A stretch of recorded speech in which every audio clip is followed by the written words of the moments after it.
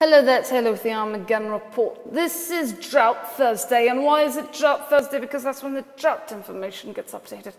Now, I've just thought of something. Yes, I'm going to scrape this data today. I'm going to figure out how, and then I'll put it, last week compared to the current week, and then I'll have it green, it's red, so you can easily pass if it's getting better or worse. So I will tell you this, for the contiguous United States, the number of areas in the D0 through D4, so any type of dryness, not necessarily officially drought, has gone down. Also, the areas in official drought, the percentage has gone down. However, the areas that are in D3 and D4 status has gone up. So, that sucks, basically. We also have a new, I think they release these twice a month, seems to be, because the last one I think was around July 19th or something. Well, they've got the 3-month, is it 3-month? I can't count. Anyway, the seasonal drought outlook map there, you can see Arizona expecting some improvements. So how about that? And over here, now, of course, if we get a couple of hurricanes to dump buckets and buckets of water, there'll be lots of improvement. There will be flooding. Right. And if you go back down here, you can see here's from the Climatological Prediction Center, the long-range type stuff. So, above average temperatures is not what you want to see in the summer, and then below average rainfall is not what you want to see over there, which there's a lot of that. The precipitation is kind of mixed, so I don't know. But, above average temperatures for most of the country. But yes, down here or up here, I will figure out how to scrape that data, and I will put comparison charts if you want to go hang out there later. Right, cyclone news. We've got a whole bunch of storms. We've got this one over in the Atlantic, Tropical Depression 5, which was supposed to be, originally predicted to be Tropical Storm Ernesto by now, but the National Hurricane Center has put it back. Can't think of the word. They've dropped off how intense they think Ernesto is going to be. In fact, they've even dropped Ernesto becoming a hurricane, because Ernesto was supposed to become a hurricane, I think, around here. So possibly not going to be Hurricane Ernesto. However, the path still saying definitely going to become a tropical storm, and that's when it will get the name Ernesto. It will be, I can never think of that word. It will be born. It's Tropical Storm Ernesto, except for the fact that it was born ages ago out near Africa. Anyway, Tropical Storm Saola, Typhoon Damrey. Let's go back over this way. So there we go. We'll talk about that shortly, but we've got Damrey over here, which is not a Category 1 hurricane, ignore that. And then we've got Tropical Storm Saola, both of these making impact to China right now. Back here, this is Tropical Depression unnamed because they don't, this is pulled from the JMA. In fact, if you click on one of these points, it will give you the source as JMA. And if you can see this red thing, that's the JTWC is still not calling it a storm, they're just calling it a high chance of tropical cyclone formation as of now. But so the JMA, I guess, does not name their storms until it reaches tropical storm status, so that's why it's being called Tropical Depression unnamed. As opposed to over here, United States National Hurricane Center names them with numbers, so we've got Tropical Depression 5 as opposed to unnamed. Yes!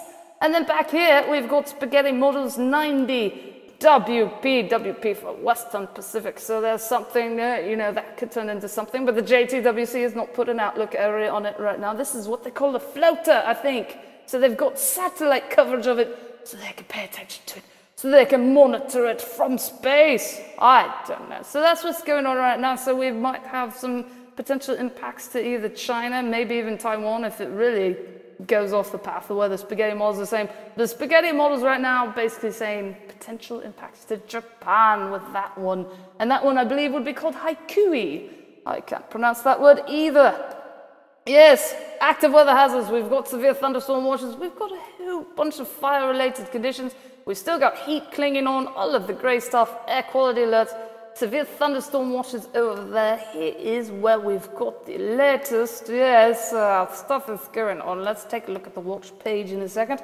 So here's just 3 slightly risk areas, and stuff is already kicking off at the moment or whatnot. Severe thunderstorm watch, Montana, North Dakota, South Dakota, Wyoming, 9 p.m. Mountain Time tonight, Georgia and South Carolina until 8 p.m. Eastern Time tonight. Those are the current watches in effect. Here is the wind map where you can see here's your risk areas and 5% connecting all of them and a 5% over there. Here's the hail map. We're good. It looks kind of like a bicep that's being curled or whatnot. I don't know about that.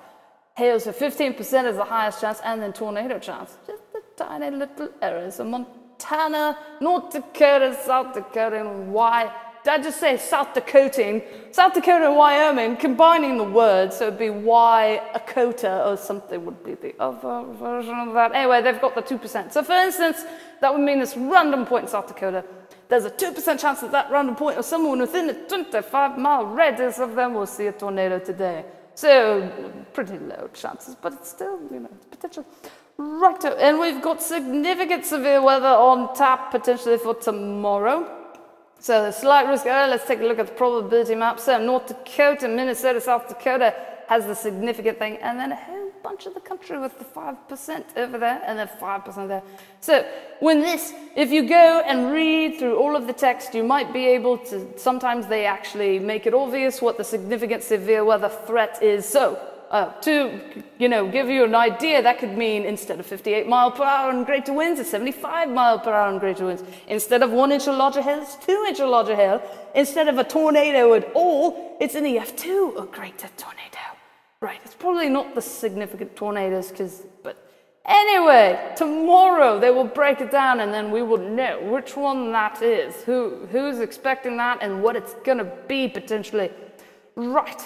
That is really hard to see. Here's day 3. Wisconsin basically has the slight risk. And then, so here's the probability map where you can see more areas than just the tiny one in the 5%.